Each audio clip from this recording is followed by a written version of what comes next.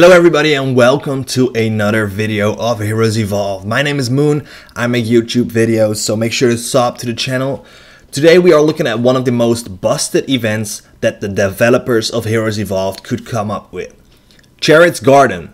Now, Cherith's Garden offers a handful of the most desired prizes, such as the new hero Levi.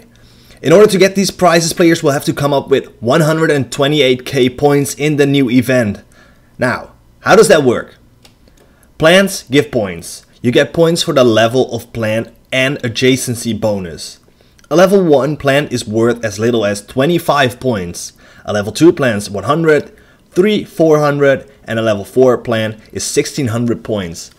Now that would suggest that a level 5 plant is worth 6400 points.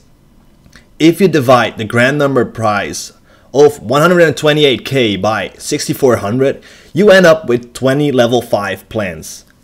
So far so good. 20 level 5 plants is what you need to get the grand prize. But wait, there's only 16 plots, so you also need to get the adjacency bonus, meaning the same type of plant next to each other for a bonus. However, the event lasts a grand total of 13 days and players can collect up to 30 plants a day. So that would mean a total of 390 plants can be gotten. Take a look at this overview for me, will you? You need a whopping 625 plants for one level 5 plant. So in total you would need 10,000 plants. A nice rounded number and all, but all 3 players will still be 9,610 plants short of that number. Can you save up your plants from last event? Great question. No, you cannot. I've tried this, but although they look the same, they smell the same, you cannot. So even if the event passed 30 times and you were to play up to the max every single time, you would not be able to complete it. Real ballers, however, can buy level 5 plants for as low as 768 tokens, which is about $6 per plant. Now you need 16 of those and hope for synergies, which would cost you 12,000 tokens. Let's say around $100 to complete the entire event. Developers from Heroes Evolved, to be honest, I expected better of you. The majority of players plays this game for fun and for free.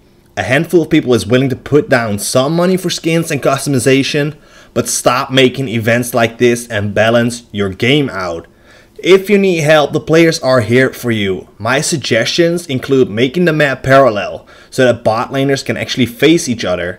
Make the map wider so that roaming is more difficult and people tend to stay in their lane and defend the towers better.